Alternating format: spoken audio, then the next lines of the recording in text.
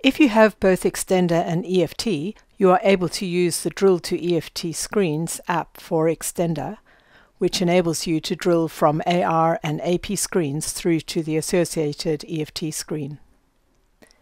If you have both EFT Processing and Extender Developer Edition activated in the same company database, you can import the EFT module into Extender.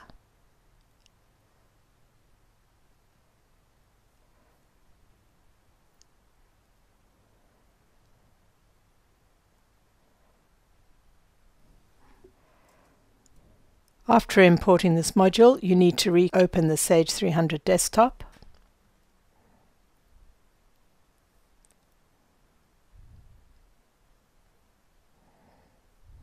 And you will find that on your vendor screen, you have a new button which links you from the AP vendor screen to the EFT vendor screen.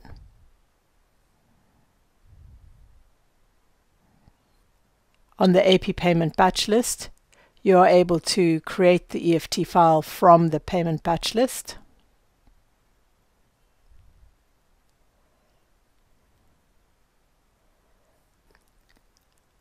From AR customers,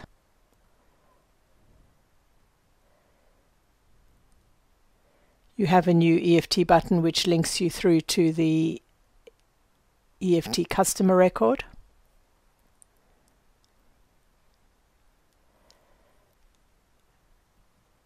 And from the AR receipt batch list, you are able to create the EFT file.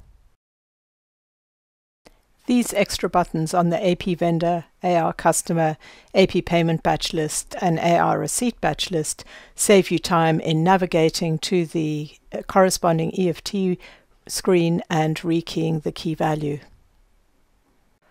For more information on the Extender Marketplace and other apps on the Marketplace, please go to our website to the product page Extender Marketplace on orchid.systems.